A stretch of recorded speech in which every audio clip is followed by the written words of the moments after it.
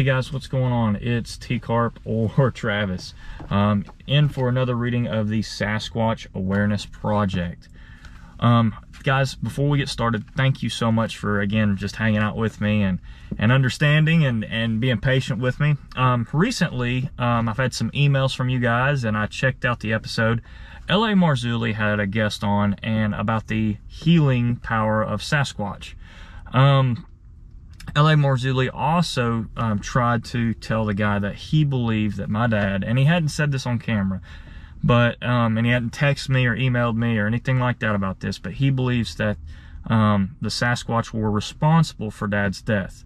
Now here's what happened with Dad's death, so everybody knows, and it's out on the table. So what happened that night is I come home from work, I get a phone call from Dad's girlfriend that that something is going on. We believe that Dad's having an allergic reaction, something's happening, but he said the left side of his face was having issues, and I think it was like right shoulder, something was going on. He makes it to the restroom and starts vomiting, and then passes out. She calls 911, ambulance gets there, all that. She calls me and says, hey, the ambulance is coming to get your dad, you need to get there. Now Dad's not married, so he has I am the oldest next of kin. I've got to make decisions. In February that year, my grandmother had passed away. So in February, it had been 18 months she passed away, and Dad and I sat down and had a conversation. It was like, hey, we need to figure out what you want if anything happened. And one of the biggest things that he said was he didn't want to be held here. He didn't want, if he was gone, let him go. My grandmother, it was very difficult. My grandmother stayed alive for a few days, and that was very difficult for him. So, and he always kind of made jokes, is, you know, when I get old, you know, just roll me out into the woods and let the bears eat me, and just kind of always joked about that. But, and you know, we had made those decisions, and I made a promise to Dad that if anything happened, that I would, you know, I wouldn't keep him around. I would let him go. So when I got to the hospital, you know, I'm thinking to myself, you know, Dad's had a stroke. These things happen. They're going to give him medication. It'll be just fine. My sister and I walk in. They call me back. My sister and I walk into the hospital room, and Dad's laying there, not moving, and he's intubated. And the doctor comes in and says, your father has suffered a unsurvivable brain aneurysm. And yeah, and that's what happened. Ended up calling family in, calling loved ones. We all said our goodbyes, and then at the end of it, I kept my promise to my father. And I told him that. And I apologized to everybody, but I said I have to keep this promise to my father. And I let my father go be with Jesus. Now, the cause of it was, like I said, a brain aneurysm at the back of his brain near his spinal cord. It was massive. It was unsurvivable. When he had zero reflexes, zero, could not breathe on his own, nothing. It was the part of the brain stem that controls every small function of the body. And do I think that the Sasquatch zapping him so much had something to do with?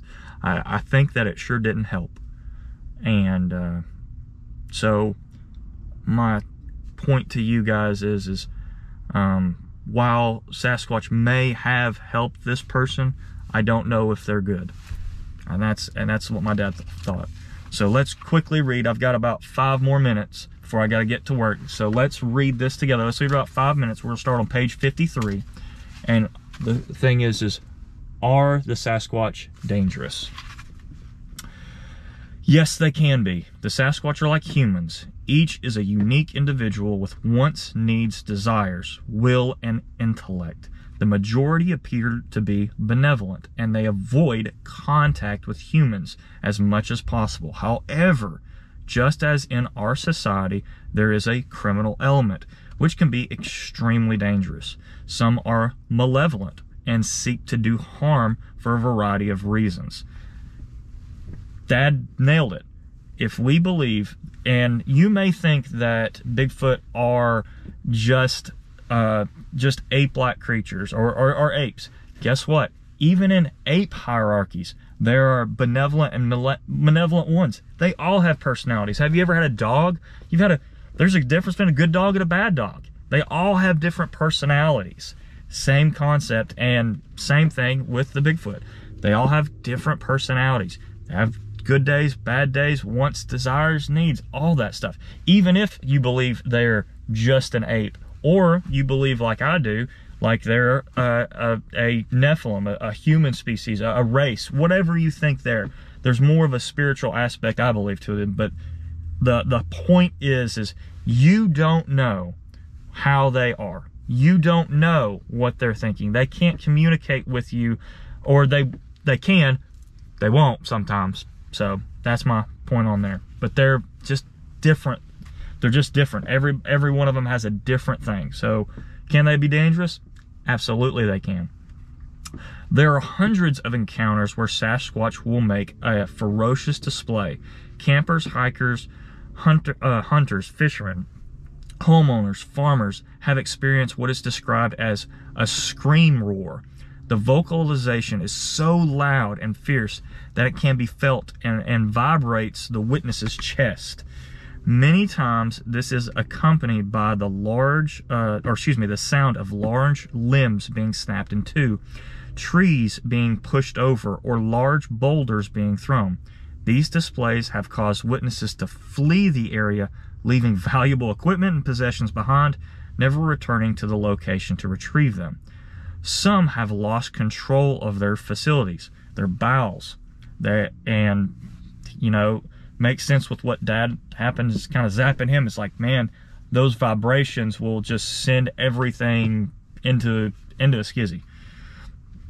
While others went into shock and were unable to move.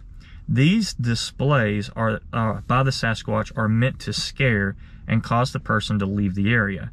In a large percentage of these encounters, the Sasquatch does not show itself. Instead, it stays hidden, relying on the fierceness of the display to force the person out of the area. These encounters can cause long-term negative effects on people, including post-traumatic stress syndrome, or PTSD, an extreme fear of being in the outdoors. Despite these harrowing displays, no one is physically harmed. My friend Steve Ishdahl has said many times, if a predator wants to harm you, then you will never hear it coming or have a clue it is in the area. He's correct. If the Sasquatch wanted to do these people harm, there would have been no one left alive to report. Though it is disturbing, if you have had or do have an experience with a Sasquatch like this, the intention is/was not to harm you, but to move you out of the area as fast as possible. On the complete opposite of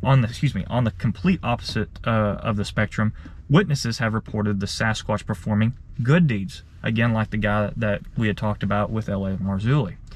From saving a hunter from a mountain lion attack, rescuing an injured hiker, keeping an infant safe and warm for 2-3 days, and then returning the child to a location where he or she can be rescued. However, I have also been contacted by those who experienced terrifying encounters with the Sasquatch, including sexually deviant acts, attempted abduction of children, the killing of pets and farm animals, the destruction of property, and generally terrorizing those who have had an encounter. There are also many credible reports of the Sasquatch abducting women and men for mates throughout history up to the current day. They also have been known to take children and never return them. And with that, we're going to end on page 54. So we're going to keep up with that. Guys, again, thank you so much. I love you guys. Just keep me in your thoughts and prayers. Keep Miranda in your thoughts and prayers. We're going to finish these things up. We're going to get Dad's house sold here soon. And then just kind of keep on keeping on. And then we'll be able to really push the gas with this channel and all that. So guys, I love you. Thank you again. If you want to email me or contact me, email's the best way I can kind of look through it and reply. You can find me at tcarp1616@yahoo.com. We can converse, we can talk more, whatever you want to do. I'll do my best to get to you. Thank you guys. Be blessed.